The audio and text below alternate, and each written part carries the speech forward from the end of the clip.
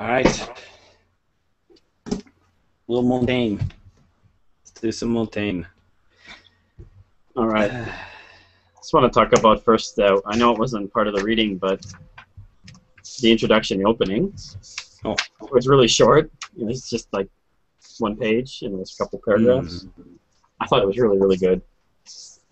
Did you read it? no. What are you going to show me up here? What's the deal? Yeah. Oh, yeah, well, like, I'm going to show you up totally.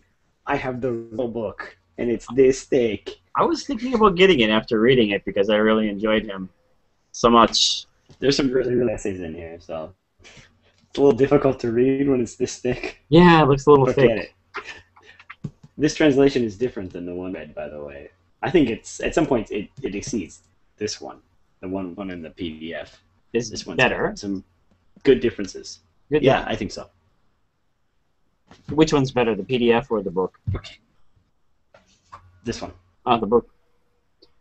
Oh, okay. I was going to pick it up anyway. I don't know. I really enjoyed Montaigne. You never would have guessed that he was born in the 1500s or 1533 or whenever.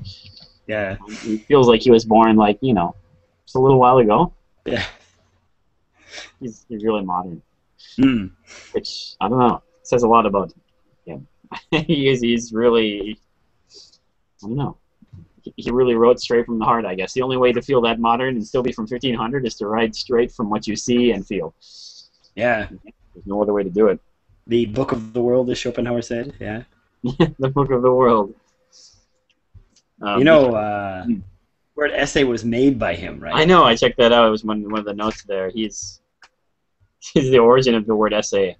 I looked it up on Wikipedia because I was going, really, that's the start of essays. And it's widely regarded as the predecessor to the modern essay, right? And then they give examples from like other kinds of forms that look like essay. And then Japan had the like zuishi or something, like an essay kind of form of seishon go and write the pillow book. But apparently Montaigne is the beginning of essays. And wow, he really played fast and loose with the essays. Like, I'm just going to write about whatever. Actually, it's really good if you read the To the Reader thing, the opening here, the Essays of Montaigne. Oh. He says, so reader, I myself am the substance of my book. And there is no reason why you should waste your leisure on so frivolous and unrewarding a subject. Wow. Yes, I like that. Actually, on this book, that's what they put right here. In big text on the back, yeah. I was looking at it, I was like, cool, he is the subject of the book, and apparently, according to Wikipedia anyway, that actually, he was a little bit criticized for that, as being egoistic, writing a book about himself, but he didn't have to worry about that. He went down in history. I just like that he is the subject of his book. I guess that kind of means that it's basically his judgment and reasoning, right? He's the true enlightened man here. He's using his own judgment and seeing things as they are. I really liked what he said too in the beginning. He was in this To the Reader. He said he's writing. Why did he write this book? Right. I have intended it solely for the pleasure of my relatives and friends, so that when they have lost me, which they soon must, they may recover some features of my character and disposition, and thus keep the memory they have of me more completely and vividly alive. A great beginning. Because he really, it's like he's alive. He really pops through these essays, right? This is his immortality. Definitely, because he's such an interesting writer too. I mean, like he didn't write dry at all. Yeah, he was willing to write about a few things that surprised me. Yes. The weird conversations that were going on in the 1500s. I'm kind of curious. We had 5 essays, but how do you want to do this? Do you just want to talk about your favorite essay? Ooh, I have a little something to say about most of them. So should we start out? If we're going to start, let's start right at the first one though. That'd be called Happy Until After His Death. I want to talk about one, maybe the most, or the imagination one. But I want to start with let's show with No Man Should Be Called Happy Until After His Death. Okay. All right. I don't know. When I first read this essay, of course, see back to the old Greek expression, you shouldn't call anybody happy until after you died, which, right, that's the famous story of Solon, right? That he repeats in the beginning. I really like this essay, and I like the idea that no man should be called happy until after his death. I don't the first time I read it, I don't think I understood it as Montaigne understood it. Because, or maybe I did, but he also understood it in that way in another way. Because, all right, he's like, okay, how you face death is something you can't fake. All right, so I mean, when you die, right, it comes out what kind of man you are, right? That's why, we need to see your dying moment, the last act of your play, to see, really what kind of person you were. So basically, he was taking this more along the lines of, can you meet death with calm? And that was basically his deal here, right? Yeah. It wasn't like, right before you died, did you go out and get a line of hookers and some cocaine? It wasn't that. It was like, did you meet death with kind of calmness and stillness of heart and nobility, the moment of death?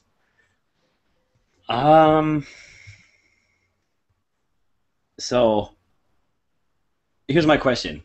What about the movie Rashomon? So maybe it's not such a great example, but here's a story of a guy who did die, and he's still lying.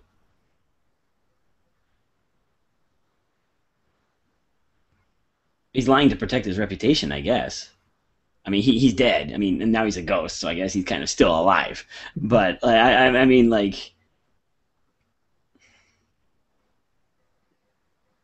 I'm sure this guy, even as he was dying, he would have been obsessed with his reputation, try to protect it by lying, even as he was facing death. So what happens when we take into account of Rashomon here, this kind of thing, like the lying dying? Yeah. I mean, well, I don't know. I get what he's saying here, but I want to make a better point about this in a different essay. It's up to another essay. But, for example, Zizek, he always brings this up in a lecture, the people that call their families and the 9/11 flights and they say, I love you, before they're dying. Like, well, maybe they didn't really actually love their families. They're just calling to make a good end, right? They're kind of lying right at the end, right? Does that somehow make up for a life of cowardice and evil, that they did one last seemingly good-looking act at the end?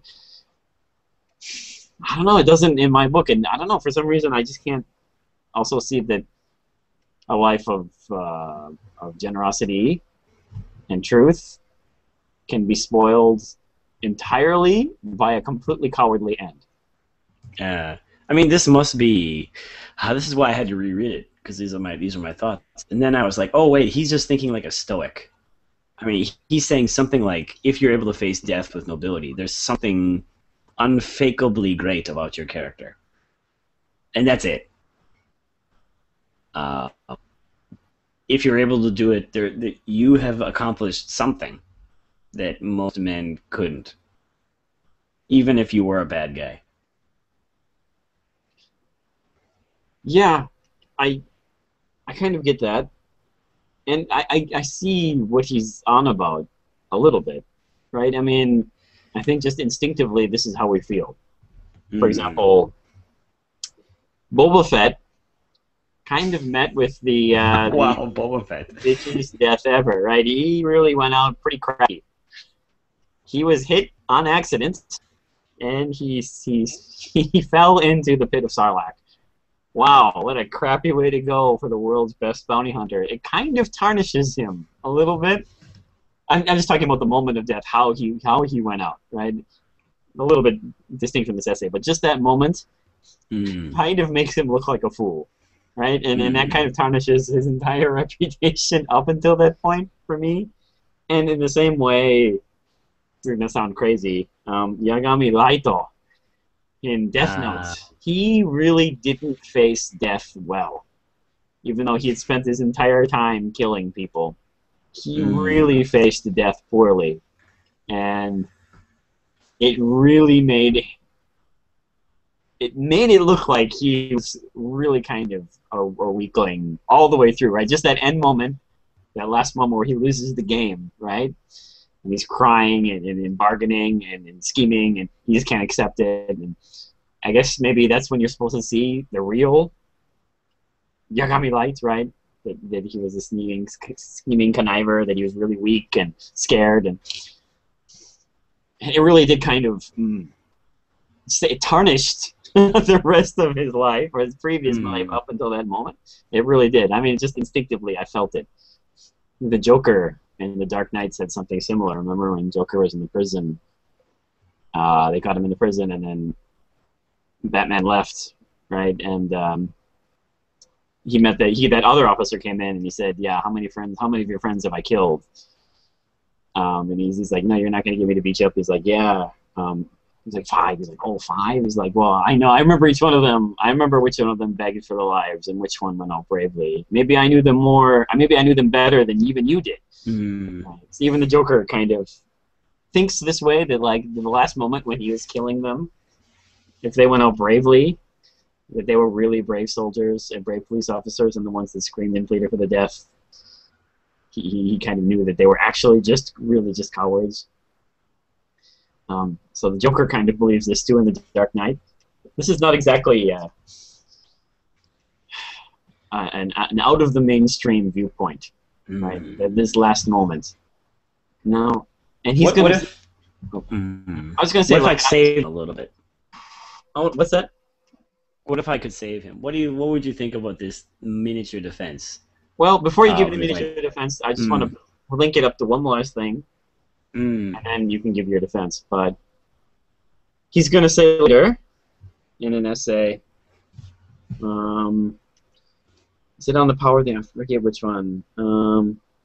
I think I know what you're thinking. I think it's probably on the uncertainty of our judgment. On the uncertainty of our judgment, and he's going to say that everything you do speaks to your character. Okay, these two ideas are linked together. And this is what he's going on here. Now, I just want to say yes and no, but please give me your defense. So maybe is the point here that if I was going to defend him on this point, say like, no, Montaigne, like people lie when they die. It happens all the time. Like maybe like the guy in Rashomon or whatever, because they want to, protect their reputation. Is the problem then we just don't have enough information? That the Dying Act still speaks volumes about their true character. It's just that we as bystanders simply don't have enough information to judge what the Dying Act means, even though it does have intense meaning. That was exactly my theory. That I was going to bring this up later on the one on the certain mention, like when he said that your every one of your actions betrays something about your character. Yes, it does, but you don't know what. Yeah. You don't know what. For example, he brings up chess in a very bizarre way here, but not being good at chess does not necessarily mean you're bad at strategy. It could mean that you're an arrogant person or a lazy person, right? It could have 1,000 different meanings. So, sure, Montaigne, all of these actions speak towards some kind of character. But I just want to say it's really, really difficult to know what these actions speak about. I mean, each one of them could have 1,000 different interpretations. So, in the same way, a cowardly death could mean 1,000 different things, right? Yeah. You have to know this person inside and out before you can make that judgment that was what was really speaking toward his character. Right? That he just didn't freak out then or something, or that he was lying at the end, or I mean, he was just such an incredibly vain guy. He's like, well, at the end, I have to show off the world, right? That just it's just made of vanity. I mean, that could be it too. Well, that doesn't sound like the world's greatest man to me. But yeah, what does it say? We don't know. Good question. I think that's why he kind of, in a weird way, focused so much on a calm mind, because that is really something you can't fake. That's just something you are or not when you die. But I kind of want to keep the more interesting point, which is the one we're talking about. Whether or not, like, you're some kind of stoic. Okay, yes, you're a stoic. But I don't know. Also, maybe it depends. I suppose, yeah. It could mean many different things. It really could. You really have to know the person. I was thinking, like if you had the ability to do something, but you chose not to. Like, I don't know, one time we were at work, we had, like, some of the other people at work were discussing, like, well, if the world was ending tomorrow, what would you do? Or what would happen? And, like, they were saying, like, crazy things, like, I'd go out and sleep with, like, 1,000,000 girls, or I'd be doing drugs all night and stuff. I don't know why. It just occurred to me at that moment, like, in a really perverse way. This is what I said. I said I would go home and live my life exactly as I had been living it up until that moment. I said, I don't know, and they're like, why? And I said, wouldn't it be like the most perverse but interesting justification of your entire life? Like, your life was just so beautiful that you just wanted to live it the way it was one more day, right? I mean, I don't know. It seems like in that case, it could just be my character. Maybe I'm just too cowardly to go out and kill and rape and do drugs. But yeah, cowardly. Interesting. I don't know. I suppose there could be something about my character. Be like, I really, really want to, but like here I'm talking a big talk about going home and like eating pizza, like I do like at every other in like an average day. But oh well, you'd have that pizza though. Yeah, well, that pizza would be freaking awesome. I would have like 3 or 4 pizzas actually. Whoa, I'm living on the edge now. Wow, you talk about living dangerously. Need to. Yeah. World's ending. 3 more pizzas. Interesting. That's one of the first things that the guy in Groundhog Day does. Great. I mean, also, like, I suppose being the philosophy club, we cannot not mention the death of Socrates. No. And what Nietzsche took out of Socrates' dying words also was something, these lines too. They revealed something about Socrates that, life, Nietzsche took it to mean, like, life was a disease. Thank you for the cure. It's another famous example. He also said that he committed suicide, too. That he willingly walked into the poison, right? Mm-hmm.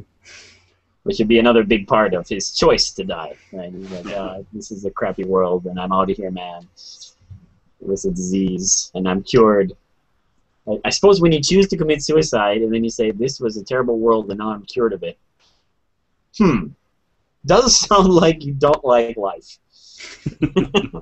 Might be grasping at straws a little bit there. Doesn't sound good. All right, that's all I got in for. That's all. I guess one last thing I want to say about this is that I don't know if I just want to be argumentative here. I'm kind of a little anti-Schopenhauer. I just say that what is to say that you are the same man you were when you were 20 that you were when you were 50? I mean, you change a lot in your life. I mean, you can see how much you changed by the way you look at movies. When you rewatch a movie, you see different things. When you write, when you look back at your writing, you're like, oh my God, I wrote that? Yeah. That's me? Right? I mean, you can really see how dramatic you changed in just a couple of years. Think of like 20 or 30 years. I mean, what is to say you are even the same person?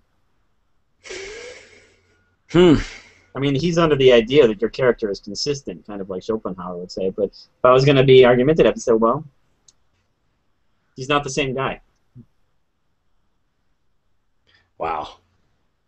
I suppose you could spell it a story, though. He could have been a brave guy who deteriorated. I mean, if you're going to take it into like a lifelong narrative, you'd have to do something like this, wouldn't you? Like, he was a noble guy, but he became a wimp. Something like this. Okay. I suppose, yeah. I mean, up until that moment, though, he was noble, at least for the first 20 years or so. Yeah, but like at some point, like he cracked or Right. something. So, but did his death, his cowardly death, portray that he was never noble?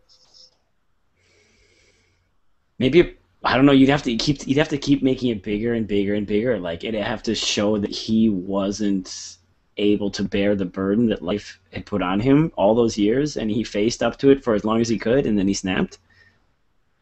Something like this. But he was able You to have to, bear him for a while. yeah, but not for the whole time.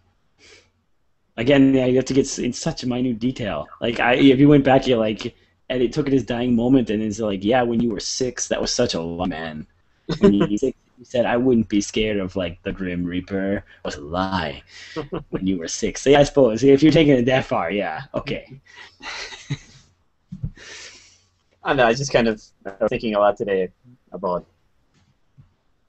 movies and how much people change. Just because even when I was rewatching Back to the Future, I just saw so many different things this time when I watched it than I did other times. Or when I rewatched The Fly, we watched The Fly when we were very young. And rewatching it now and seeing how incredibly brutal and violent and disgusting that film is. You mean Pinocchio or The Fly? The Fly. Okay. Both Pinocchio. Pinocchio too, but The Fly mostly. Like, it's interesting that I guess when we were kids it didn't affect us because we just didn't have the same experience of the world that we had, so we just took different things out of The Fly, right? And now that I see more about what's going on in The Fly, I'm like, wow, oh my God, this is an incredibly brutal film. So it's just interesting but I didn't see that the first time I watched The Fly at all. It didn't even enter into my head. It's like, wow, it's the guy turning into a fly, scary man. Oh, boom, his head shot off. Oh. So you were confused, Matthew? Yeah, basically. I was a little bit, yeah, well, I really want to do one day, I want to talk about, I have to get a nice theory about this, but one of my theories is that, just like Freud said that we all have a little bit of psychological illness, I think everyone is a little bit autistic. And the internet is filled with half autistic people. Hey, Giordano. Oh, there you are. Hi. This is so funny. I've been having computer trouble trying to get in here, and then when I finally figured out what I was doing wrong, it started to log in and the camera was lighting up, and I was like, "Oh no, I gotta put on clothes." Sorry. That's all right. That's a good idea for female viewer. Yeah, cheesecake for the female viewers, or beefcake for the female viewers. Yeah. Right. That's right. I'm bringing in that female demographic. But you know what? Where are you guys? Oh, we were just discussing the first essay only. No man to be called happy until after death. After his death, and the last moments of a man's life. Basically, yeah, we kind of talked. I think we're just about to move to the second one, which is the imagination one. Which is I was hoping you'd be present for the imagination one. Oh boy! Because you are all about the imagination, man. Imagination. Right. Yeah. That other one. What did you decide? Can you give me like a summation about the about death and? I thought. What was he saying? What was he saying? I thought he was saying that something like, God, I read it this morning. And I was thinking I should take notes. What did you guys come up with? Did you? We had to kind of hash out what he could mean by your death. It reveals something about your character. I mean, because if you read it the wrong way, it seems like it's wrong. If you read it the wrong way, I think. Yeah. Okay. Yeah. Because I was trying to talk about it with a friend of mine on Facebook, and he was talking about this kid, this Canadian actor from Glee, who just overdosed. Yeah, he tweeted about the shark tornado. I missed that. Those are his last two tweets were about a shark tornado. It was a heroin overdose, so that explains that. At least he was feeling good, and I'm not trying to make fun of somebody who obviously had a really good time going on in his life or a really bad time, but it does make you wonder, like, what does his life ending that way, how are we going to judge, like, his entire life. Maybe that's what I was thinking when I read the article. Like, Mm. will your entire life be judged by the way you die, or your entire life cannot be judged until it's over? I don't know. Mm. It's like I kind I was listening. To. I heard Dustin briefly when I was trying to get on, say something about the 9/11 people, but I lost it. Like, I lost my connection with you guys at that point, and I was wondering what you were trying to say. Like, we think these guys are heroes, or these guys must have been really loving people or something because Well, of those. I guess if I was just going to recap quickly, I was just going over, first I went over examples of people that I thought their ending of their life tainted the way that we see them. So I wanted to, first of all, I wanted to say, like, Montaigne did have a point. Like, sometimes, now, and I brought up a really crazy example, Boba Fett. Okay, so the world's greatest bounty hunter was accidentally hit off the side of a ship and fell into the Sarlacc pit. Okay, wow. Yeah. But the crappiest way to die ever, and now he looks like a bit of an idiot. Right, Okay. but he was really cool before that, wasn't he? Yeah, I had his action figure. When I was a kid. and then he fell off a boat. Yeah. Wow, that's bounty hunter. It's just kind of examples like that where it does feel like sometimes the last moments taint. I mean, automatically you just feel it right away. But I was also trying to get examples of how the last part of your life could also be a lie, right? For example, we were talking about the 9/11 people. For example, like Zizek, the philosopher, always brings up this example that you can just imagine a man that cheated on his wife and had a terrible family life his entire life, and then he was on that plane, and he knows that he's going to die, so he calls home and says, "I love you, baby." Ooh. And he hangs up. Okay, well, did he really love her? I guess the real answer is no, but he was just kind of trying to make a good ending of it. Does that forgive his life of cheating and lying? I don't think so. It seemed like he was lying at the end. It didn't reveal anything true about him. In fact, it just made him lie more. Ouch. Yeah, stuff like that. Or for example, someone that did good deeds all their entire life and they met with a cowardly end. I mean, does that nullify all the good they've done in their life because they met death like a coward? I wonder about that a little bit. Yeah. And then I kind of finally said, like, also, I just want to think about what is to say that you are the same man that you are when you were 20 that you are when you are 50. I mean, you can see how much you changed in just a couple of years. I mean, obviously you write a lot on your webpage, right? Just look. Of course, you obviously must do this. When you look back at your old writings, you're like, is that me? Yeah. I wrote these things, right? In just a short time, you can already see how much you've changed as a person. Yeah. And you're like, well, so when you're 50 and you're this new man, does that nullify the man you were when you were 20? Or vice versa? Nullify. I don't know. Yeah. Okay. Well. So I tried to defend Montaigne a little bit. Try to save it here. I tried to save it just a little by saying, like, look, we'd have to, like, first of all, the problem it must be that the problem is we don't know enough about these individual people's lives. So if we knew more about the guy who was cheating on his wife, we could look at his last act in its true meaning, which was it was an act of desperation by a man who was vain. Right? It would spell out a lot about his life if we knew all the details, right? Like he's on the plane and he one last vain act. That really says a lot about his character. Yeah. So I mean, the problem is we just don't have enough information about a lot of people's lives And that, to know. that vain act is to salvage his reputation before he incinerates. Yes. Okay. So I guess our conclusion was that he's right, but to judge a person's last act, you have to know so much more about their life to do it, right? You have to know almost everything about them to be able to accurately judge what that last act meant. And this is going to come up in a later essay on the uncertainty of judgment, an essay I really liked, actually. But this is the same idea comes up, that, like, everything you do betrays your character, right? He talks about this, like, when you play chess, it betrays a little bit of your character. Or whatever you do, the way you stand, the way you drink, the way you eat. Oh, wow. It's so true. Right? It's true. It's true. I remember I was playing tennis briefly when I was in college, and you learn a lot about a person when you're playing like an individual sport like that. You kind of learn, like, wow, this person is sort of tricky. This person is underhanded. He always does this lousy drop shot when, when I'm backing him in a corner. You know, yeah.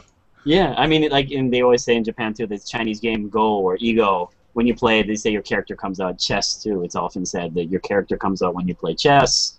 The common thing. To that, I want to say yes and no. Right? What about people? Okay, so like this kid, I don't know if his intention was to overdose, but the Camus thing came up. You know, about this being the only philosophical, you know, problem, and then I don't know how we went really far with it. We talked about Romeo and Juliet, and you know, Antony and Cleopatra, and Adolf Hitler. You know, Yeah. like you know, like all of these people, fictional or otherwise, who you know, who made monumental changes in society, and then when they came to the end of their lives, it was by their own hand, and it kind of, I mean, like, what does that? How do you feel about that? I don't know. Like, I was just thinking, like, I don't have.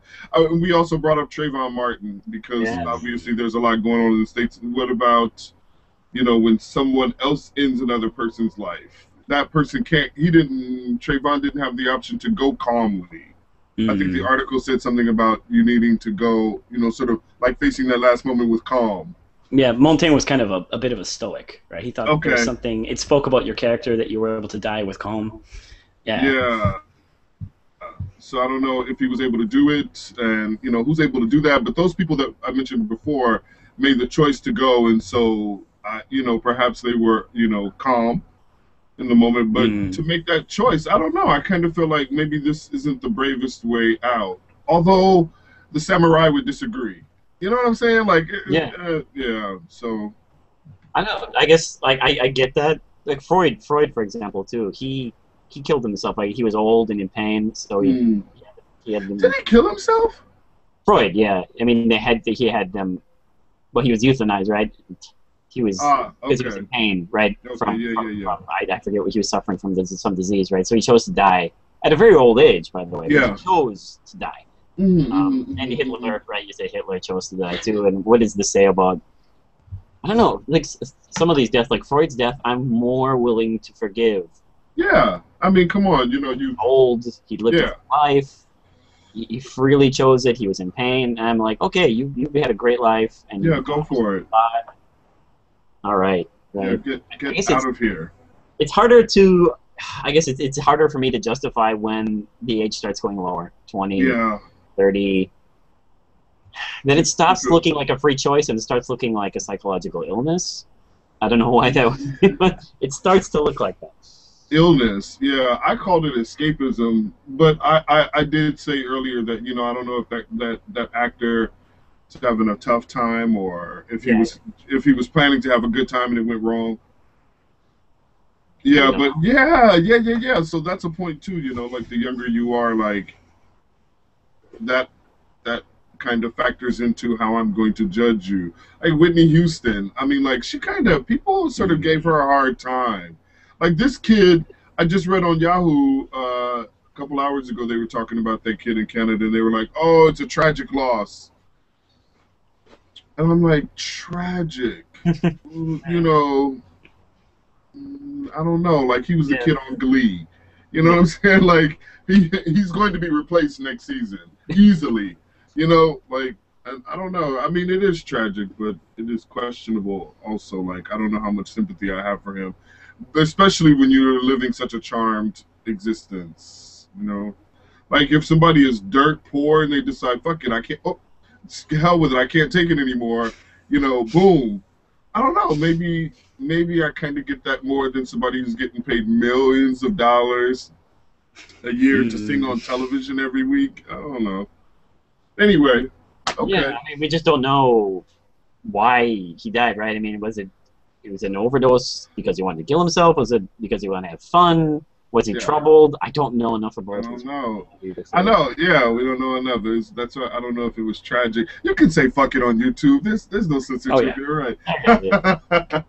I just realized that. Yeah, fuck it. Sounds like O'Reilly, right? Yeah. Let's do it live, right? Yeah. Okay. Interesting stuff. So I guess that really kind of fits into our conclusion. Like, your death and your life tell a lot about you, but what that says, we don't know, right? You have to know so much more about a person before you can tell what for example, that they suck at playing chess means, right? And it could mean they're bad at strategy. It also could mean that they're lazy. It also could mean that they're arrogant. It could mean 1,000 different things that you suck at chess, right? I mean, it doesn't just mean one thing, and you have to examine the entire person's life to know what the act of sucking at chess would be, right? Yeah, that's this is really a big thing, isn't it? I was just thinking about the difference in the way we have felt about people who die from cancer versus people who die from AIDS, which aren't really very different, disorders, in the way they, attack the body, but just the way that they're developed is what we're basing our judgment on, right? But a person's life and then a person's death. It's like, I don't know. Like, I remember once a really bad guy who used to be a member of our church died, and I just remember I was a young teenager when he died, and I remember listening to the minister eulogize. Is that how you say? Eulogize him, and his mother was sitting on the front row, obviously in tears and just, crestfallen, and she was destroyed. But the minister was not really sympathetic because this guy was sort of a thug. And he was just sort of doing that, you live by the sword, you die by the sword sort of thing. But, he was trying to be gentle, but without, without ignoring the fact that, this person could have had a longer life, perhaps. And the way he died was pretty violent.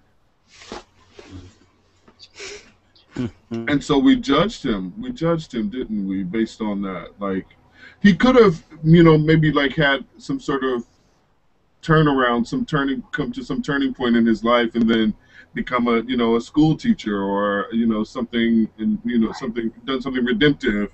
And then die the same way. How would we have felt? Right. This is what I want to talk about in my favorite essay. Let's save this idea. I want to talk about this exact idea in my favorite essay, on Heraclitus and Democritus. Democritus, right? This is my favorite essay, and this is the exact thing I want to talk about. Save this idea for that. Okay. I don't want to go because I want to link a couple of these essays together. I want to link them together, and this is what these two are ones I already wanted to link together.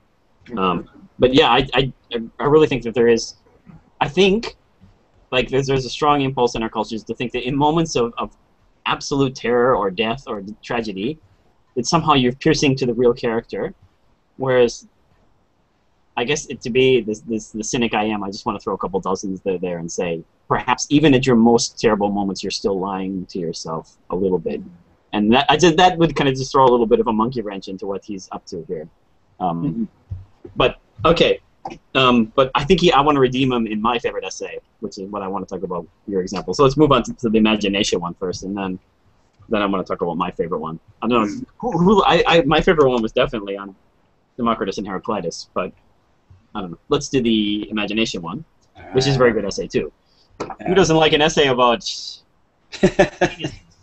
Yeah, that's what this essay turned out to be. It's hilarious. Like, you'll see it. I was trying to contact you guys while I was trying to get in here, and I made a comment. But anyway, yeah, this was really funny, wasn't it? Yeah, it was. If I'm thinking about I didn't get to the Heraclitus Democritus article, but I did get through a few of them. I think this is the one that I was laughing out loud at some of at some of the things that he said in terms of our personal power. Yeah. Personal powers. Yeah. I just didn't know it was cool to write about penises in the 1500s, but apparently it was cool. We're all talking about our members. Yes. And he's quite cynical. He's kind of funny, like when he talked about like the guy that wants to see, who's sick and he wanted to see someone healthy. He's like, yeah, well, when I see someone sick, I deteriorate at the same time he gets better. And I was like, wow, bam. But this happens to me too. Like when I'm with somebody sick, I feel like like I take on there. Right. Total There's- hypochondriac, right? I do the same thing. I do the same thing on the trains here. Like I sometimes I try to do it discreetly, but sometimes I'll move away from someone if they're like coughing or sneezing on the train. Yeah. I'm like, no, I've got to go. Or I'll take out my fan and blow really hard. like, like, away, germs, away. I don't like it. I don't like it. I don't trust it. This article was really wild to me. I thought, okay, why does Justin think I'm gonna like this article? In the beginning, well, you never said I would like it. You just said it was something that might appeal to me. In the beginning, he does. In the beginning, he seems to like he's writing in support of the imagination. He said that he was.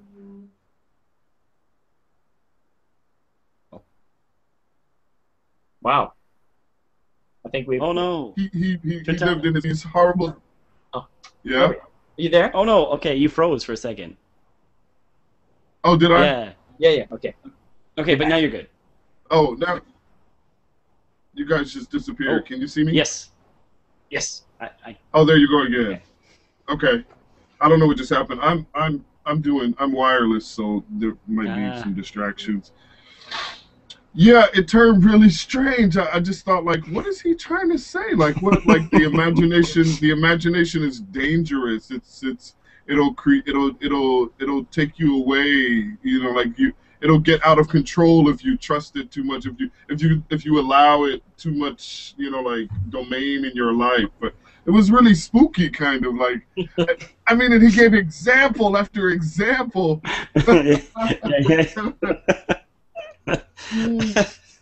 And I really wasn't sure what it was at the end. I don't know, like I don't know how I felt in the end, but it was really funny though. Yeah, it was really funny. I like how he also said, like, you know, a lot of people talk about how the penis is out of their control, so like they kind of blame it for that. But he's like, no, actually, most of it's out of control, isn't it? Right? A lot of your functions are totally out of your control. Your breathing, your heart rate. Yeah, all this. Yeah. Your appetite comes. Your appetite, right? I thought that was a real interesting section because he said he kind of took it to like he like pretended he was like a lawyer because Montaigne was actually trained in the law, so he made this mock court case against the penis, right? And then he actually, in the end, he not only accused our body parts, but he in the end, I love the end where he accused the will itself of not doing what we wanted to. The very will that's persecuting the penis for not following it, right? Which was, he said, you know, sometimes even our very will doesn't do what we want it to. Like we think we shouldn't be desiring that piece of chocolate, but we really, really, really do desire it. I love his final defense against the very will that's persecuting the penis. That was excellent. Yeah, I thought this was great. And then this last thing about, like, how can you believe anything, you know, whether it be right for a philosopher to write history, right? Well, it's kind of interesting. I don't know why. All of a sudden he came out of there, right, out of the blue. In his kind of courtroom thing, he's like, you know, even if you witnessed something and there were other witnesses right there, you still wouldn't prosecute. You still couldn't prosecute somebody, but people are daring to write history about 1,000 years ago. Right? How could you do that? I was like, oh, it's interesting. Interesting. I'd like to. I mean, he started with two things that imagination plays such a huge part in. Though he started with empathy, and you need an imagination to be empathetic, which is what he's talking about with the sickness, registering when people are sick, and then he's talked about sex, and imagination plays such a huge role in sex. Not only in the normal sex act, but also when he his constant talk about like impotence and stuff like this, right? Yeah, but like even like Freud almost said, exactly. Right? This I was gonna say. I want to suggest this is like a proto Freud. Yeah, this line right here. Yeah, he's kind of trying to like this guy, his friend of his, who he gave that weird medallion to or whatever. He's like he tried to work through his mental issues so that he wouldn't be impotent with the woman. Right. Because like, he was going to get cursed or whatever.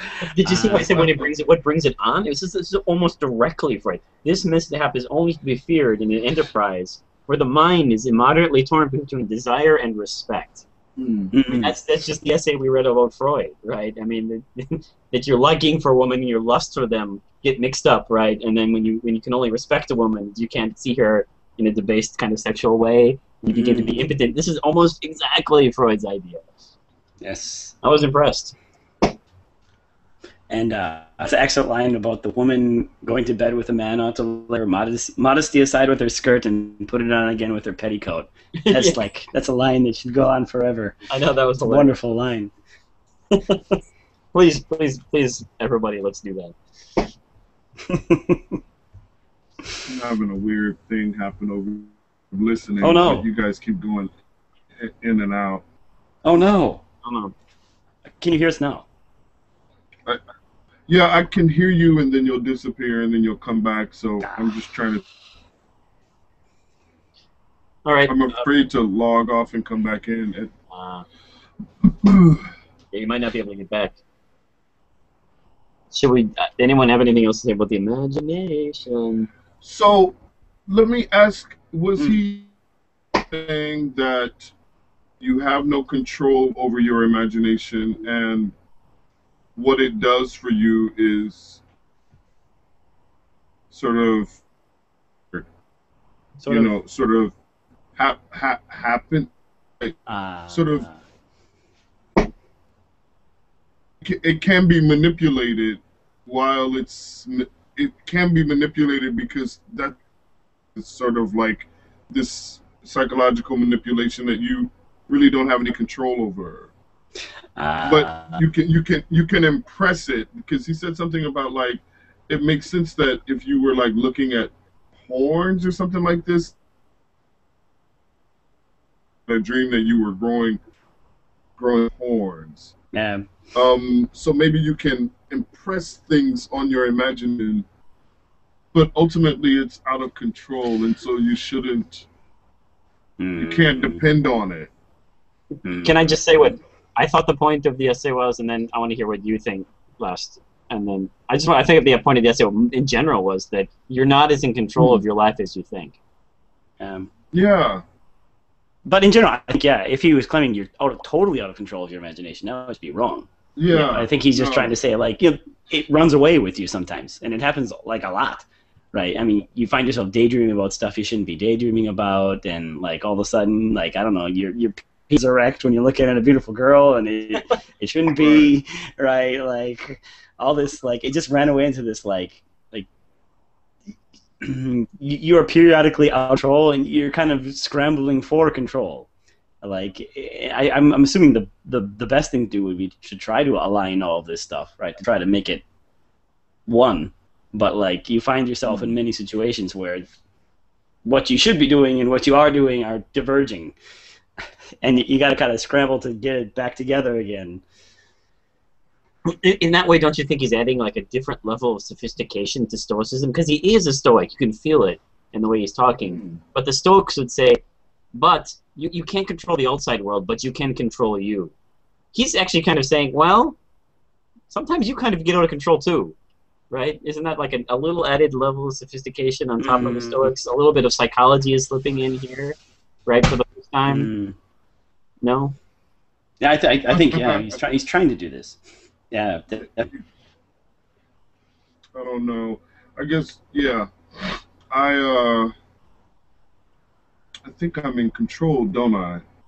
I think I'm in control, even though I know that there are things that are out of my control. But as much of my life as I can, I try to control it, including my imagination. Especially my imagination, because I'm an artist, and I thought about artists, like people who, impressionists, for example. It's really left up to the observer to derive a meaning, and hopefully to be moved by that. I don't know, like, maybe this guy is this a determined? He was a Stoic. He said that about himself. I don't know. I haven't read an essay where he says I'm a Stoic, but because I get a lot of really emotion. I get a lot of emotion from this article, and I get that he feels like, I don't know, passionately that, things are out of your control, but but not completely. Right. Because he did say that like he was a person of imagination. He Yeah, said that, right?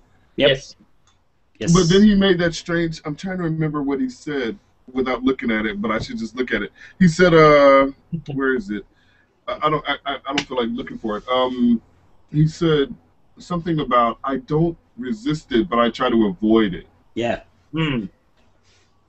Or some. I'm not really sure what that meant. It sounds like the same thing. Like I don't resist it, but I try to avoid it. Is that right? Yeah. That's what he said. Yes. What does that mean? I think he means, like, for example, he doesn't put himself in situations where, or he tries to avoid situations where he's now well aware his imagination is going to get the better of him. Okay. Like, so he avoids sick people, like, in order not to feel sick. For example, a teenage boy wouldn't be watching late-night movies if he wanted to avoid getting excited. Yeah. But when he's there, he's going to get excited, right? He knows, right? So you just not watch the late-night movies, perhaps? Something like that thing? But he did, okay, so then he started talking about the bodily functions and how they're out of our control. But then he made that really funny point about your blasts. And how, like, I thought that was super great. He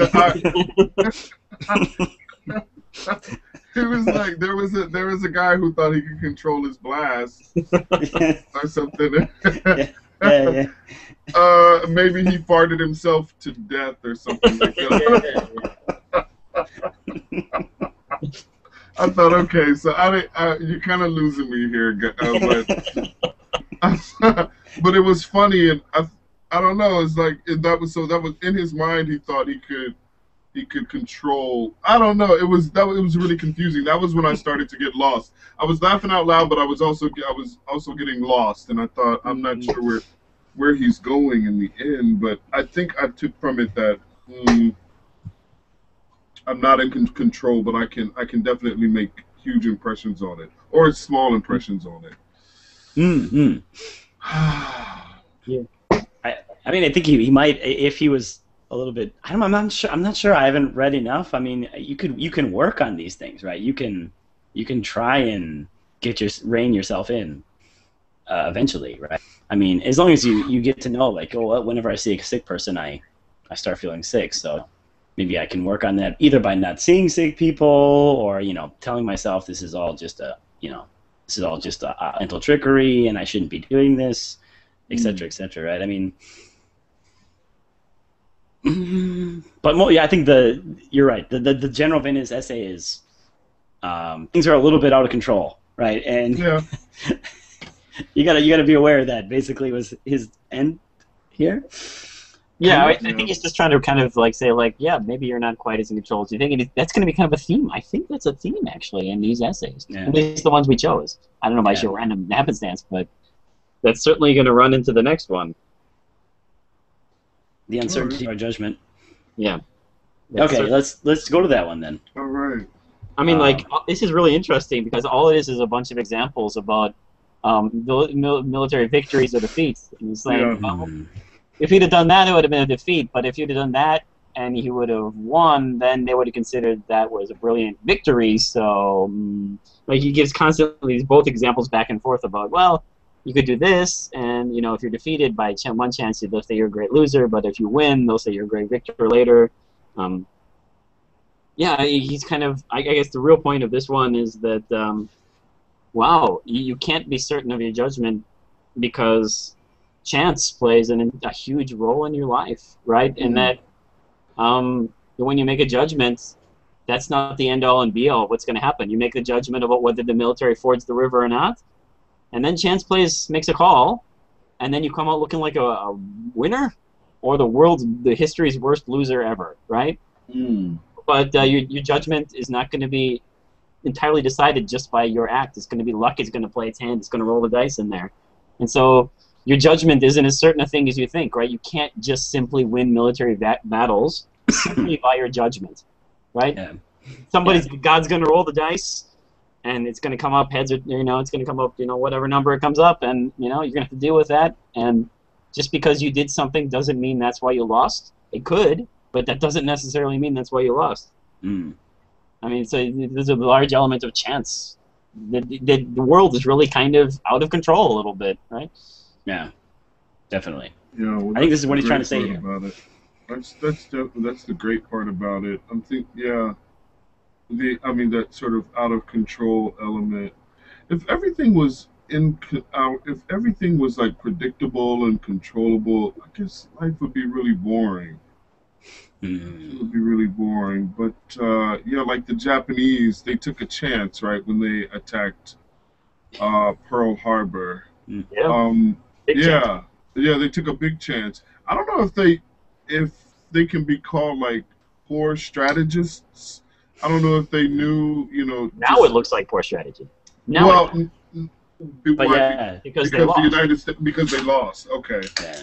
But it looks yeah, like I poor mean, at the strategy. time, they could have won actually if they hadn't screwed up at like the Battle of Truk and stuff. I mean, Midway. it could have been like a knockout death blow. I mean, if the aircraft carriers had been there, Mm. we would have been like toast if the Enterprise hadn't left port and stuff. Well, I mean, they couldn't have. They would never have gotten to the mainland, but they didn't want to go to the mainland. Yeah. Either. All they wanted was to get us out of Hawaii. the Pacific. Yeah, It was right. like keep out of the Pacific for as long as they possibly could keep us out. They wanted us out of the Pacific. Yeah. And I wonder how long American people would have supported a war after Germany fell. Oh. I don't know. We were pretty isolationist. We had to be dragged kicking and screaming in Germany, Yeah. right? I mean, after the fall of Germany, and then let's imagine the Battle of Truk didn't happen, and we lost our aircraft carriers. I don't know. Were the American people willing to put up with like another 5 years? I don't know. Or even like if they would just said no, forget Pearl Harbor. We're just going to keep on doing crazy stuff in the Pacific. I don't know. Looking back, of course, now we can look back and say this, but if the Japanese had just been, let's just go declare war on Russia, and help the Germans to invade Russia, and United States, bye-bye, don't sell us. But the Americans were actually attacking them in China. We were actually engaged in military operations against the Japanese, the Tamil Tigers, and these people. Before Pearl Harbor, we were engaged with the Japanese, right, in many different ways. Okay.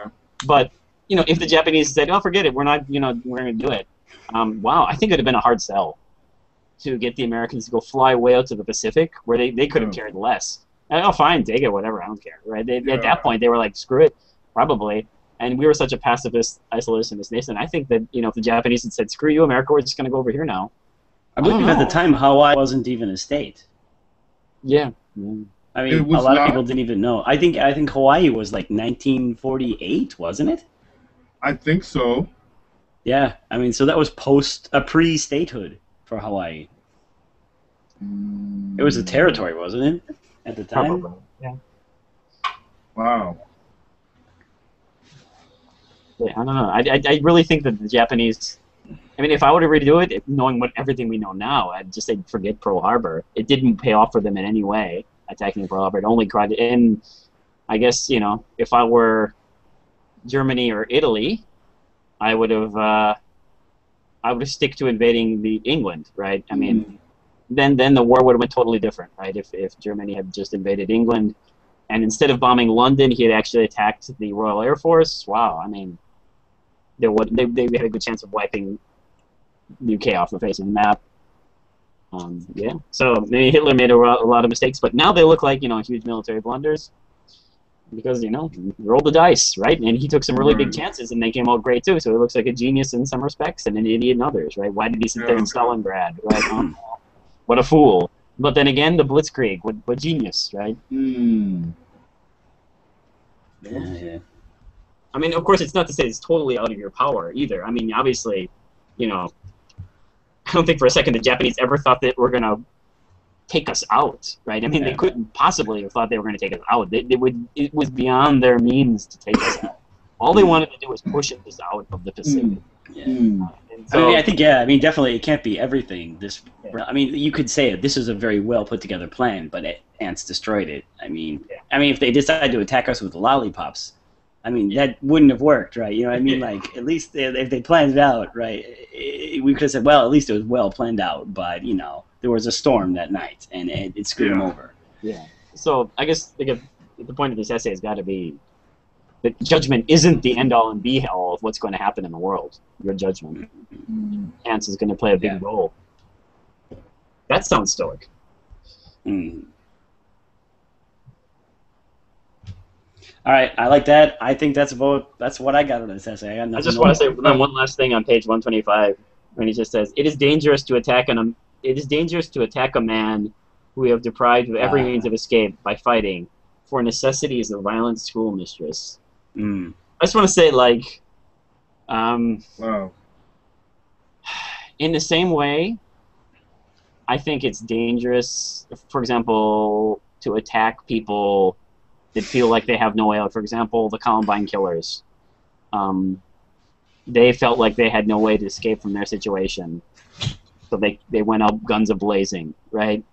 They had nowhere else to defend, right? Their back was to the river, right?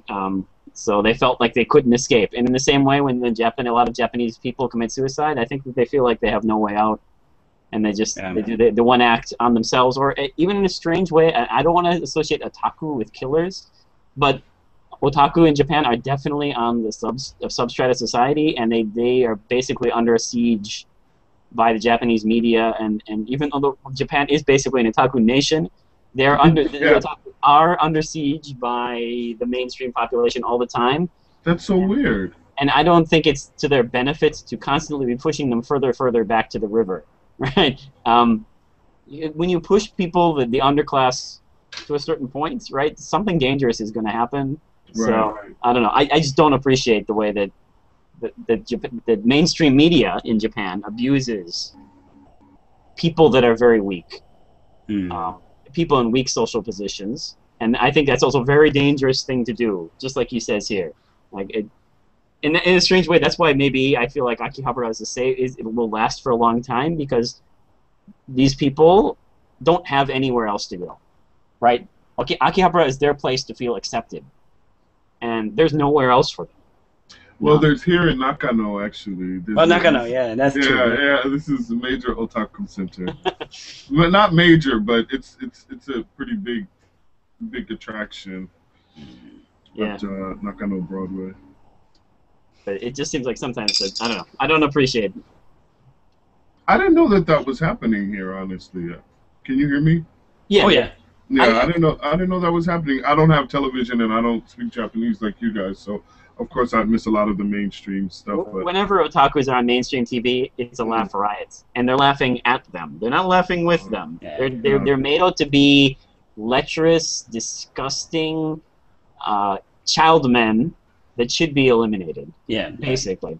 wow. Yeah, I've rarely. Sometimes NHK will do a nice, real documentary about something going on in the otaku world, but I'd say for the most part, they're under siege, and they're used as comedy, right? And they take the worst examples of all of them, and they put them on screen and say, "What a bunch of infantile losers!" Ha ha ha ha! Right? And this is just the way the media works. Now, this is just the cracks within Japan. But I'd say the mainstream media, which I hate in Japan, they get their yucks by perpetrating stereotypes about people they hate. And one of the people they hate are otaku. Yes. And they're going to get their yucks, and they're never going to do their job and break stereotypes. No. They're quite content with perpetuating stereotypes of otaku. Also, yeah, if you want to see a wonderful, it's in cinema too. Watch. There's a movie called No One Will Protect Me. Daremo Mamotte Kurenai. It won an award in Canada because I don't think they understood the film. But this film is basically just an all-out attack on otaku. Wow. Right? Aren't these people terrible? They are so terrible, these otaku. Look what they do.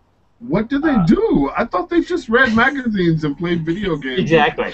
That's the ludicrous thing. But in this movie, like, this guy decides to make them out to be criminal masterminds that abduct young girls, and they're they're fighting the police force, and I was like, oh my god. And he also turns them into like a zombie force. Zombie otaku force that shows up on the there's like outside of this house, and they're all like, they have their digital cameras, and they're all taking pictures like zombies. And this film won an award, mind you. Wow. This is disgusting. And this is the guy that made the Odoro Daisosen series, Yeah. right? One of the most successful film series in Japan. Yeah, he despises these guys. He despises otaku. He despises what they stand for. He despises technology, and is more than willing to use stereotypes to attack them. Wow. Okay. So there you go. But then again, within Japan, there are forces fighting this. So I'm just saying, mainstream Japanese media is not an ally of otaku by any means. Now, we can also debate whether that's actually good or bad, whether otaku should be subculture or not. That's a different discussion, but they definitely do this. All right, that's all I have to say about this chapter. Okay.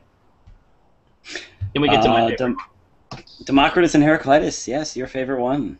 Okay. I love how these essays are very, very tangentially related to their topics, right? They're just like, the topic is here, but like he's coming at it like from out here, and he just touches on it, and then like zooms off. This is the most hilarious example of it, because the words Democritus and Heraclitus come up once, and the rest is like, you're like, I read this the first time, I was like, what? I thought we were going to talk about Heraclitus. I love that guy.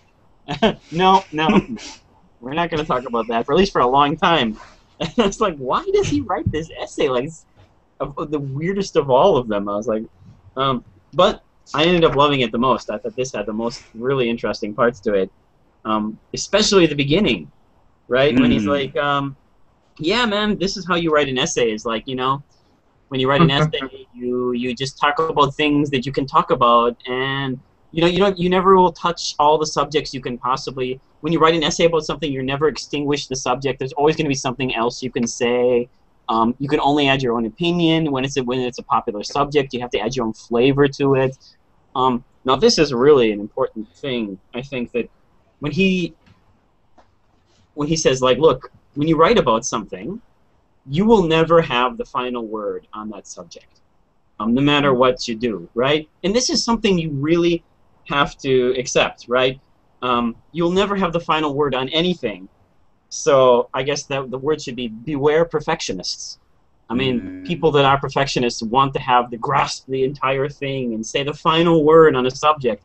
But I think real seekers of truth have to be brave enough to say, I will never have the final word on any subject. And part of the reason will be exactly why he said in The Uncertainty of Our Judgment, because history, too, will change the way each of these things are viewed, right? And you, too, will change. So you're going to have to come into every subject you write about knowing that you will only be a part of the discussion. And you can only be a part of this, but that's okay. That's how truth works, right? You catch a part of the truth and you move on, and you see it again from a different angle. Like, this is the way Nietzsche works, too, is that he never tried to capture the entire truth of anything. That's just not possible. And this is going to sound really Hegelian, I'm sorry, but this is just not how truth works, that you have to capture a bit of it, and you're going to change and move later on. You just can never, ever have the final say on anything, because you'll die one day, and history will change, and they'll look on the era a different way than they look on it now, and they'll see it as an era of corruption or brilliance, right? Who knows, right? It's always going to be changing. So as a seeker of truth, this is something that you just have to realize, that you can't have the final word. And that's what I liked about the beginning here. I was like, wow, yes, so true. This is probably why he was able to write this book. He wasn't trying to capture the whole truth, but it didn't matter. His book lasted 500 years. 500 years, and he's like, yeah, I'm not going to bother to capture the whole truth, but I'll capture part of the truth, and then we can continue the dialogue and the discussion, and that's how truth works. So he got it. He got it. This is how truth works. And this is going to sound weird from a philosophy club, because a lot of the philosophers come in there saying, this is the truth and all of the truth. But we can appreciate that too, because then we can say, well, this is another perspective on the truth, right? This is something interesting in this system of his. He knew it right from the outset, just like Nietzsche. You're gonna catch glimmers of it, like parts of it, and you can always come back to a subject. You can always do that.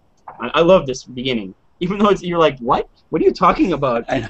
But this is not about Democritus or Heraclitus at all.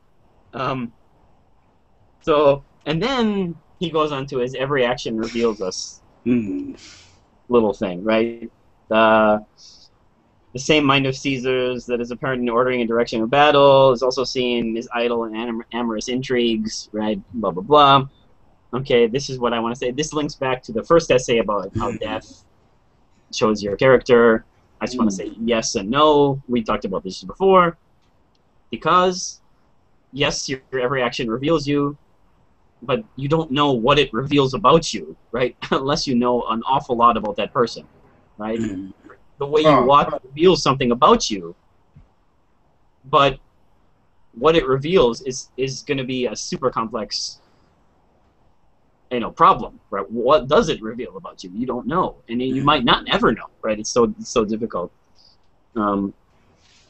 And then he goes on to about like how things in themselves are kind of have their own weights, right? But then we kind of put our own judgments onto the things in the world. I felt Heraclitus slowly coming in. Yeah, here. This is Heraclitus, right? This is Heraclitus, right? I was like, oh, good. Now we're getting to Heraclitus. That we put our own weights on the world. And he has this great line: "Character drags fortune in its train and molds it to its own form."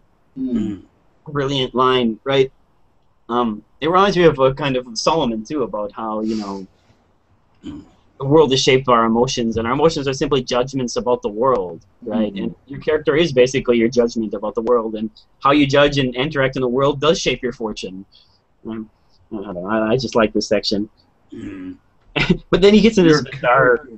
Your character is your judgment of the world. Well, your emotions, your character. And then he gets into this bizarre thing about chess. I was like, you hate chess, don't you? Interesting. I mean, he says, like, for rare and outstanding excellence in some trivial matter is unfitting to a man of honor. Wow, okay, so he hates chess.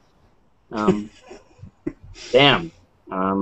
Any particle or any occupation of a man betrays as well displays him. Again, yeah, same thing. It's all just, but you don't know enough. And I guess the most important part is finally where he gets onto his topic. Yeah. Finally! He's only got 2 paragraphs for that, though. So is it better to weep at the sight of the world or to laugh at it? Yeah. And he likes laughing at it. Like, yeah, you should laugh at the world because it shows contempt. It shows your contempt for the world more.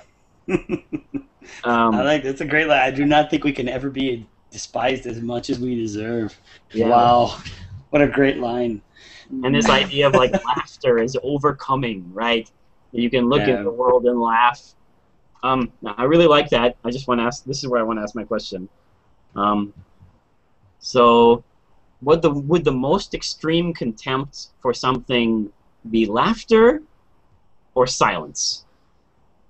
Silence. I have been experimenting with silence. Interesting. Interesting answer, Sean. I've been experimenting with silence as a display of contempt. But now I'm laughing at my own display because I saw your Facebook post about that, by the way. What did I do? What I say? Oh yeah.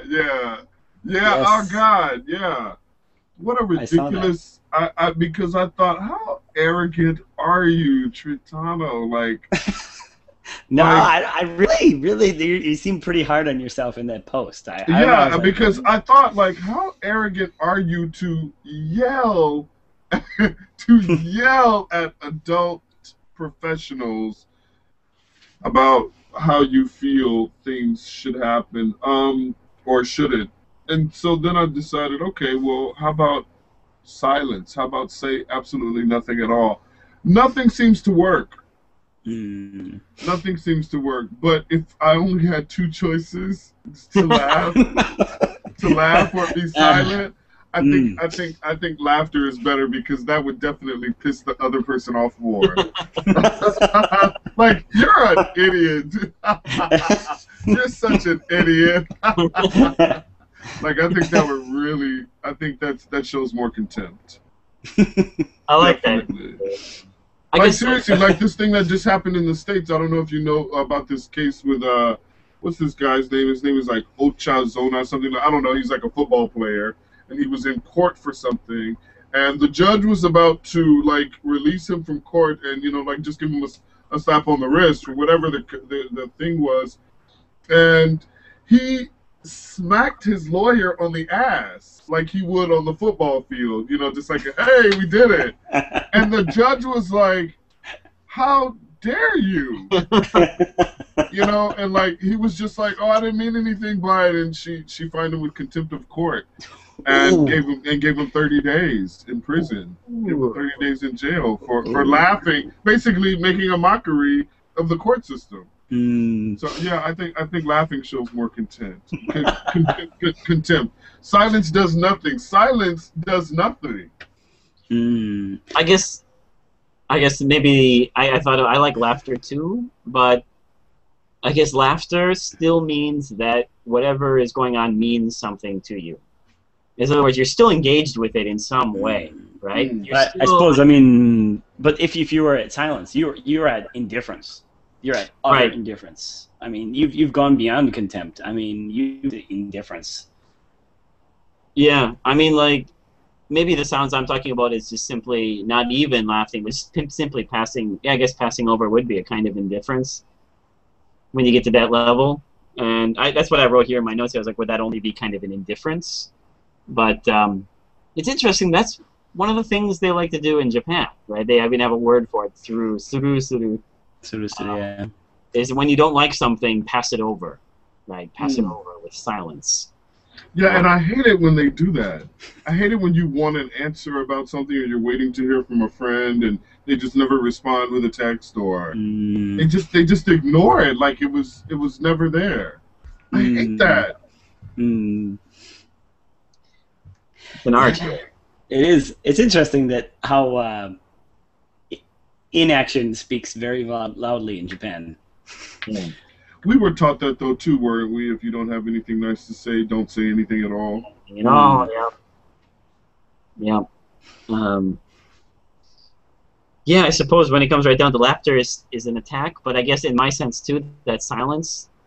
In other words, if it was still silence and you knew that there was a problem and you still maintained that would be also kind of an attack, so you're still kind of engaged in both ways.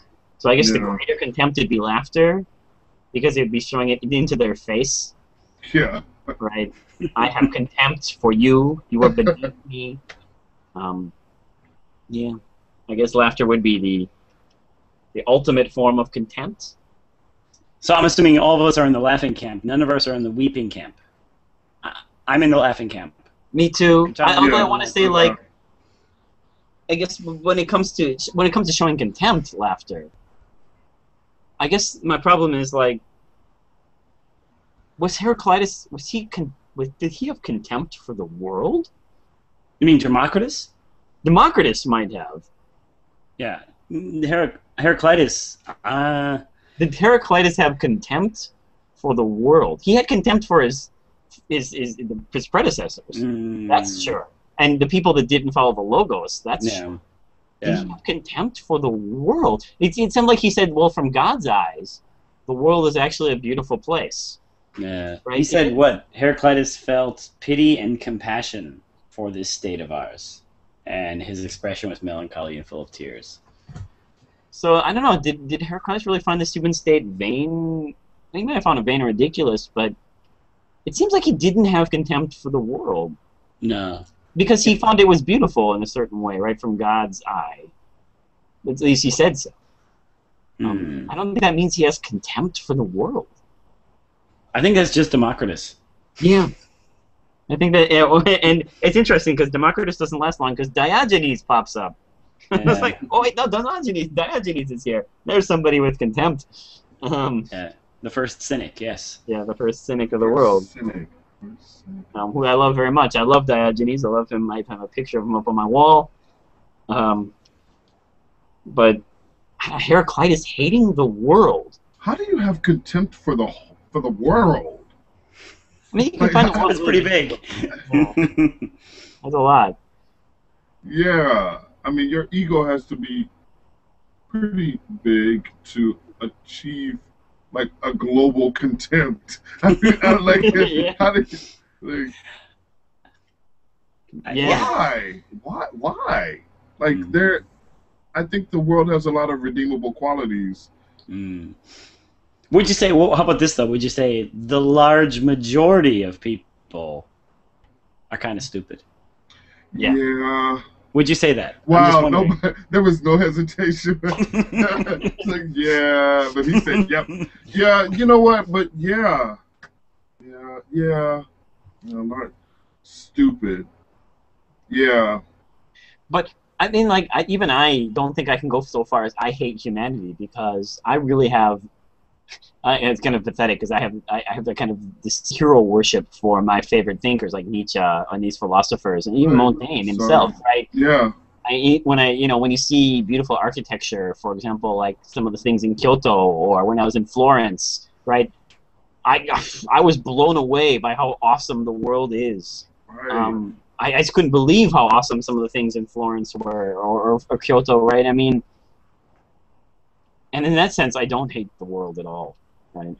I guess I just hate the majority of people that don't follow the logos. Yeah, there are quite a few contemptible people. Yeah, I mean, to hate everything and everyone, that would be wow. I think that might be a product of self-hatred, Yeah. actually. To hate everything and everyone. I found most people who say I hate everyone are simply haters of themselves, right? They're the ones they hate themselves because they can't fit in with anyone. But okay. Yeah. But I do have contempt for everyone at Costco. Yes. Yes. Okay. And like remember Robert Solomon said like he thought one of the defining characteristics of people was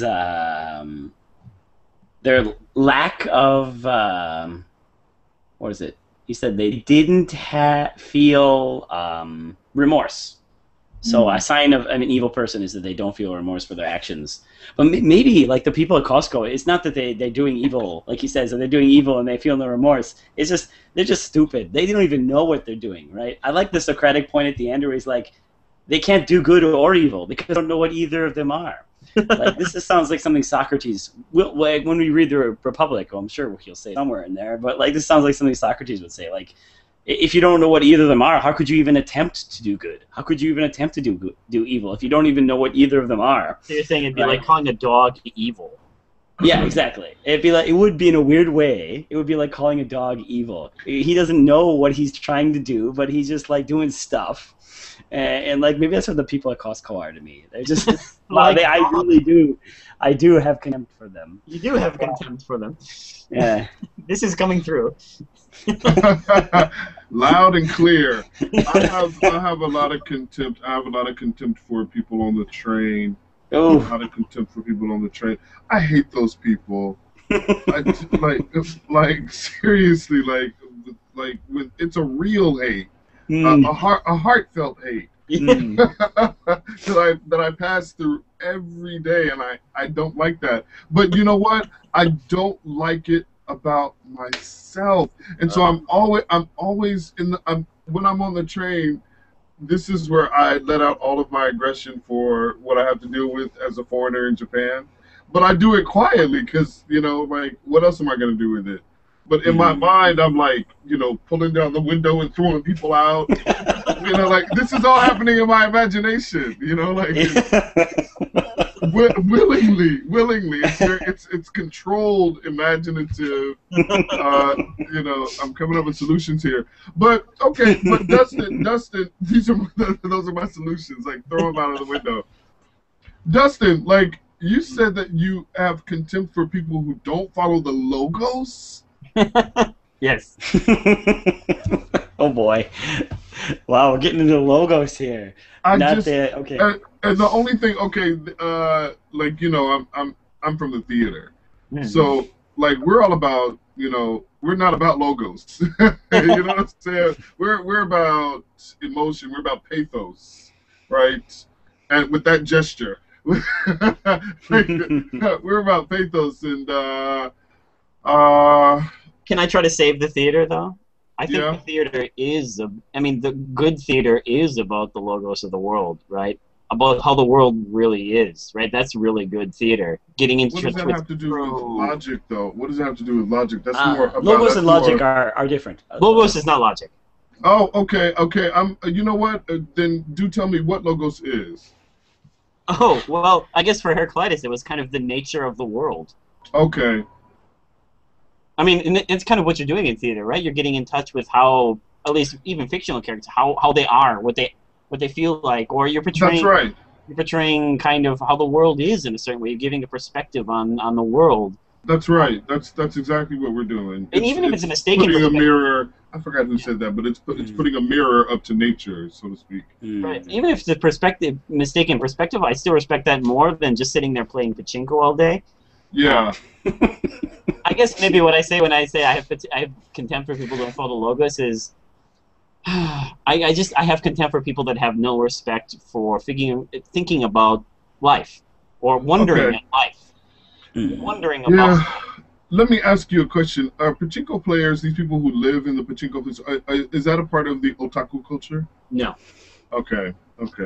That's a whole different thing. Those are just. But otaku culture slowly started to move into pachinko culture, though. It has. But those are just gamblers. Yeah. A lot of basically they're older men who don't want to go home and they just want to zone out. They just want to zone out in front of a machine. And then the worst part is that they come home and they have contempt for video game players. And I'm like, you play pachinko.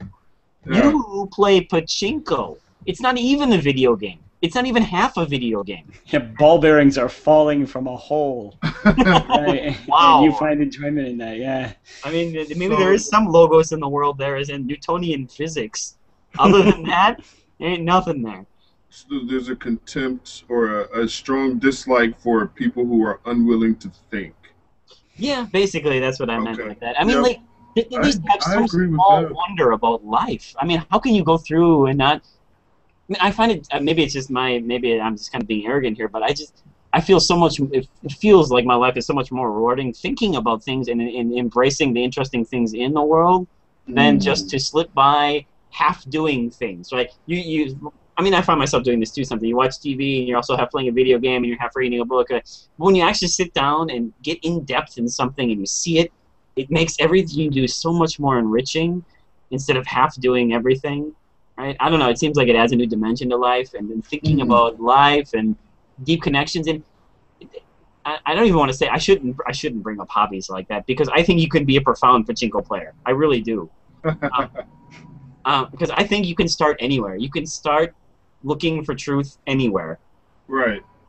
So I shouldn't be as arrogant as to say pachinko is nowhere near the truth. I think just like any conversation, like you can start a conversation anywhere. It just can't end at the same place it started. For example, otaku. If you're an otaku and you want to meet a girl, I'd say to the otaku, yeah, you can start talking about Gundam with her, but the conversation can't end with Gundam. It can't be, in this episode of Gundam, one red Gundam flew past the screen at 23 minutes. Isn't that interesting? No. It has to be something like, well, there's this character in Gundam that kind of died before he was able to live any of his dreams in life. And you know what? Before I die, I really want to have a family and live a good life. You have to start with the specific and move to the general, right? I mean, that's how you search for truth, and then you can bring it back to the specific again. So in the same way, you can start with pachinko. It's possible. Gotcha. No, really, I do. I got you. So, maybe I mean, it's a little bit arrogant to say the logos, but what I really meant was kind of wonder at life. In a weird way, it almost fits in with like the last essay, doesn't it? Yeah. All things have their season. Yes. And it's weird how these all like link together. How is this happening? I don't know. You didn't plan it that way. No. We just randomly picked them out. Okay. That's just how wonderful Montaigne is. You just pick 5 random essays and they all seem to fit together. And isn't this last essay about fitting things together too? Yes. Wow. There's so many levels. I didn't even get to look at this one. The other ones, I read 2.5, Mm. I didn't even look at this one, so I'm just gonna be listening. All right. So I don't know, Dustin. I'm not sure. I don't know what you got out of this one. It's kind of very short. It's very short. I got out of this one. Basically, know yourself and act accordingly. Don't do something just because it's something that quote unquote should be done. Right? Like, try to fit in what you're doing with who you are and what stage of life you're in. There's again, Stoicism is creeping into this essay at the very end, but I kind of wanted to read it as like a proto essay about organic unity, like make all of your life kind of fit together, in all of its parts fit together, and don't start learning something that it's totally going to be totally unfruitful to you just because people say you should do it. Right. I like this part when he said that the only comfort he finds in his old age, and I bet this is going to be the same for me probably when it happens to me, is that it deadens me in many desires and preoccupations that are disturbers of my life. Care for how the world goes, care for riches, rank, knowledge, and health, and for myself. Right. In other words, when you get older, you stop caring about what other people think of you, and who cares? Like, who cares, right? Who cares what people? As long as you're doing what makes your character complete, and you don't feel this total drive and ambition to feel like you have to fit in all the time. Yeah, that could be one of the comforts of old age. I think is that you don't have to feel like you have to fit in. That pressure, that feeling like you have to be part of something, right? I think this essay could be very useful for Japan. Don't you think a lot of salarymen, like all their lives, I don't really, and this does seem so un-Japanese of them. Like, though they spend all their lives at work, and they never think about what that's going to mean when they retire, and they no longer have that position at that company, and they no longer have that status. And then they come home to their wife, who they've been ignoring for the last 20 years. Who hates their guts, right? Exactly, who hates their guts, right? Who can't stand having them around. And then they treat their wife like their new buka, like their new staff member. Yeah. Like, oh, come with me to the grocery store now, woman. Right? You're kind of like, you are not a mid-level manager anymore, right? You're with the woman you chose to marry, right? And you don't have a hobby now. I mean, what are you going to do? All right? You never thought about this? You never... Like, all your life you're paying for retirement, and like your wife is saving up for retirement, and this is what it turns into? Come on, man. This is one of the most tragic things of Japanese society, and I really want this to go away. I want these people to have happy retired lives, but like this is in the news constantly about how all these late age divorces are happening, and there's a new type of stress now. Like, they call it like husband stress. And this is true. They've actually labeled this as a new type of stress for husbands retiring and coming home. Oh, the husband has stress, not the wife. Or the wife. It's the wife. The husband. The stress comes from the husband coming home and then pretending his wife is, or he still has it in his mind that his wife is his. Like, because he has a subordinate. He has this company mindset, and because the company was the only place he had value in his life. Right, and he brings that home. I like how that fits into like this idea that your life has to fit a hole, but for these people after they retire, there is no hole left anymore. It's like this like weird added chunk onto what is a story that should have been ended. They should have died when they retired, right? But there's this chunk at the end, right? They don't know what to do with. It's just this weird part at the end. They're like, what happened? Like, and it really feels like a failure of the educational system to look death straight in the eye. Yeah. Say you will die, and you're not living. I also think it's kind of interesting. Speaking of that, I don't know. I want to bring this up at a later date, but don't you think it's interesting that one of the worst insults in Japan is shine? Yeah. One of the worst insults in Japan is die. That's one of the worst possible insults you can say. Like, doesn't that betray such an insane fear of death? Yeah. Right. I mean, death is just like, wow. I mean, don't even speak the word. You know what I mean? I don't know, maybe I'm taking this too far. No. But like I want them to think about death.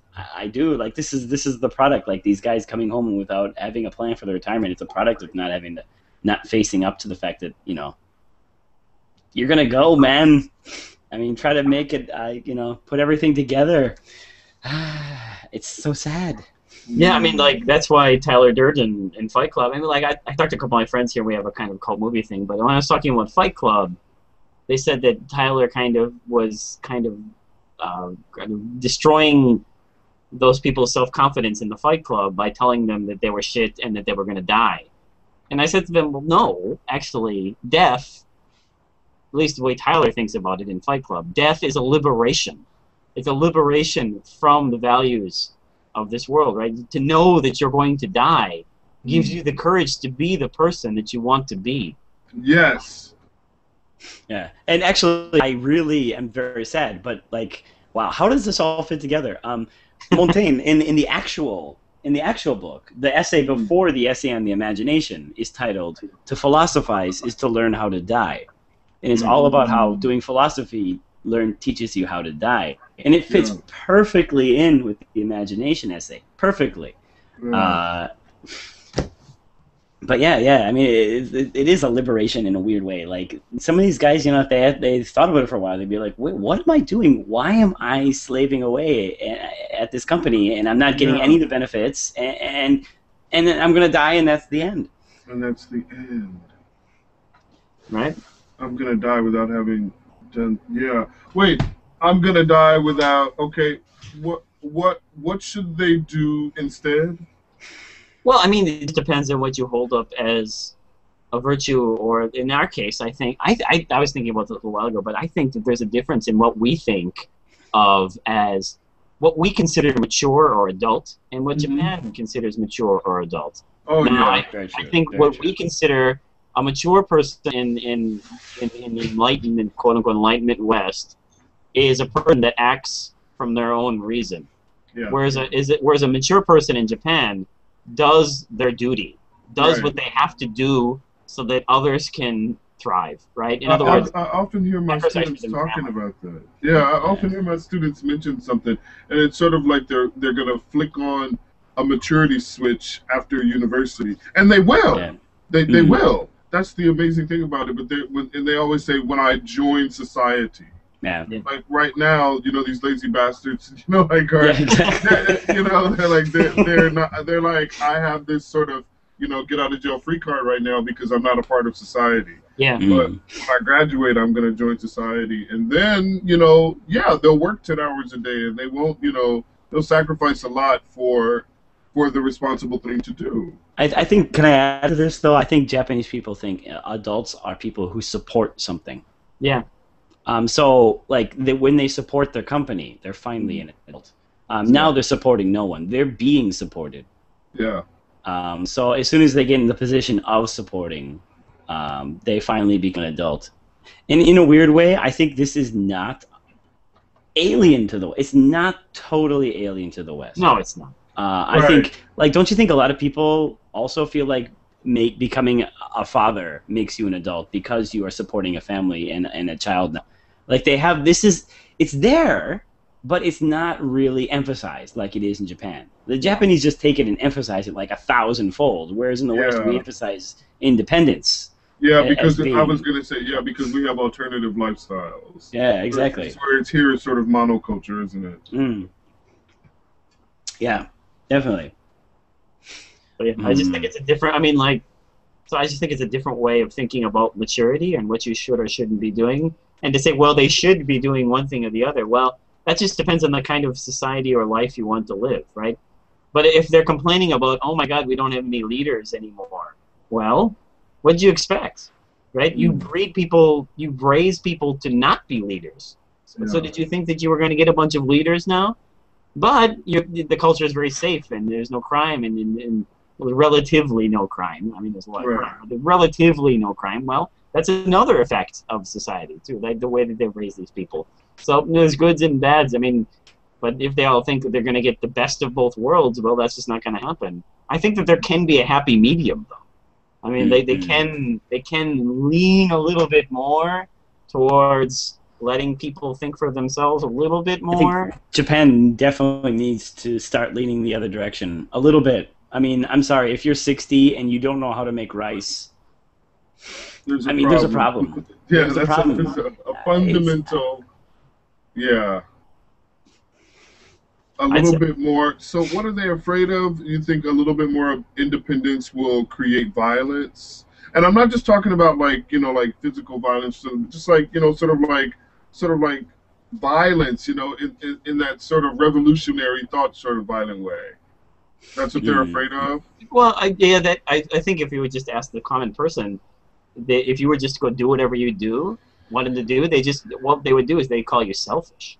Yeah. They call you Oh yeah, mama, right? They'd say that you're just being selfish, and and they're not wrong. I mean, this is the worst part is where Japan needs to be a little more like America. America needs to be a little more like Japan, because I mean, yeah, look, a country doesn't work unless the people are working together, right? That's yeah. just sad truth. And we're so close together in Japan. If the guy next to you is a real jerk, you're gonna feel it. So you need everybody working together to get those trains working, to have a peaceful life, right? You need everyone to be working together in this way, and yeah, and they're not wrong when they say, well, it takes a country or it takes a village to raise a child. But yeah, that's not entirely 100% wrong on their part either. I don't think they're wrong about it. It's just that they go too far a little bit. Yeah. That's all I think. I mean, but it does take an entire community to raise people and to make sure crime goes down and to make sure you're not living, especially in Japan where you're so close together, a hellish life. Just think of Americans living 2 feet apart from each other. We'd probably kill each other. Yeah. That would be scary. We need that space because we probably would murder each other in the night. Yeah, we need that space. We value that space. Yes, we have the right to that space. Yeah, well, at least for now we do, until America becomes as populated as every other country, right? And, Yeah, and God, I hope people have a lot more like moral responsibility than that. I think that's irresponsible. I think that's immature. Like, having a ton of fucking kids nowadays. You know what I mean? Like nowadays. Yeah. Oh yeah. Yeah. Yeah. It's wow. Wow. I don't want to bring up Big Daddy, which is a Japanese TV show. It's just all about this irresponsible father who has like 17 kids or whatever. Oh my God, I hate that show too much. I hate that show so much. I watch it every single time, mind you, but I hate it. I hate the guy. I hate his wives, his ex-wives now, and I hate everything about it. I feel sad for the kids because they have such a terrible father. What's the show? Why are they doing this show? What's the point? The question. It's about this guy. Do they do shows like that in Japan? Do they do? You know how in America, like there's like a message or something like behind. Like. You know what I mean? Like, or is it? Just, oh yeah. Okay. I mean, the message behind Big Daddy is largely, it's all about how he's gambatteru. He's doing his best, even though he has so many kids. But they don't live in the best of conditions. He doesn't have the best of jobs. But here he is, toughing it out. This so resonates with the Japanese. It resonates on so many levels. And like, here's this guy. I mean, like the problem is like, if you just think about his life for 10 seconds, you realize like he's the source of all this. He is the source of it, right? I mean. He's the reason why like these kids live in this squalor, but don't think about that, right? I mean, he's doing his best. Yeah. You know what I mean? He's going for it, right? Oh God, and he never has sex with a condom, so I mean that's why he has so many kids, because he has some kind of weird belief against having sex with a condom. So kids pop out one after another, and it's like, oh, stop! You can't support the ones you have. And this is a drama. No, this is a real. These are real people. It's a reality show. It's a reality show. Yes, these are real people. This is real. These are real people in Japan. You can find this guy. Yeah. Wow. I know it's rare. It's rare. Yeah, I'm shocked. I'm in shock. I can't believe they would even broadcast that. Like, because it's just. Yeah. Yeah. Wow. I know, right? You're right. Like most most Japanese people would not be game for having their lives broadcast, but like Yeah. Big Daddy is. So they do. Big Daddy. Big Daddy, that's his name, that's his nickname. Here he is, like, married one woman, she ran off, left him with all the kids, and then here he finds this other woman, and before they're married, he's already got her knocked up, and he brings in other kids into the relationship who she has, and then they get into fights, and then they get divorced, and they have to break up with their new brothers and sisters, and the woman he married is obviously mentally unstable. Her children are calling her by her first name. Oh. I know, it's just oh, Big Daddy. But he, he just hates that condom, right? Yeah. It doesn't feel so good. There's the imagination right there. Gotcha. Right, there we go. He doesn't want that condom, so he's got to be pumping out kids with every single woman he encounters. Big Daddy. I want to punch you in the face. He was at the last. For some reason, he was at the last AKB election, sitting in the audience. I don't know why. I'm sure we'll see on the next special why he was there. But anyway. Sorry, a little off topic, but all right. Let's see. Ooh. I think that's a good time to finish things up, though. Yeah, I'm good. Let's take it offline. I want to discuss what we're gonna do for next week, and then we can get Jesse in because he didn't have a chance to get in, so we'll have him pop in after we're offline. Okay, so I'll take us offline. Take us off. Interesting stuff, Big Daddy. Fight Club is a movie that is often referenced, and I've never seen. You've never seen Fight Club? I've never seen it.